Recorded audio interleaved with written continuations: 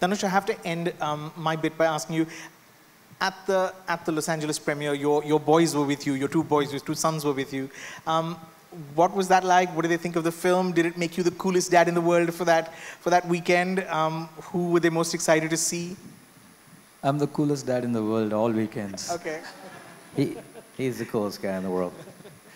They loved the film. They loved the film. They were very excited.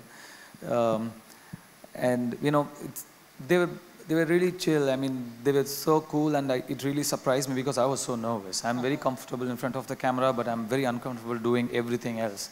So, you know, like this, or red carpets, or I have stage fright, and I was like all like, thinking like, oh, everything should go well. And these guys were like cool, playing some games on their phones. They were so chill, so cool.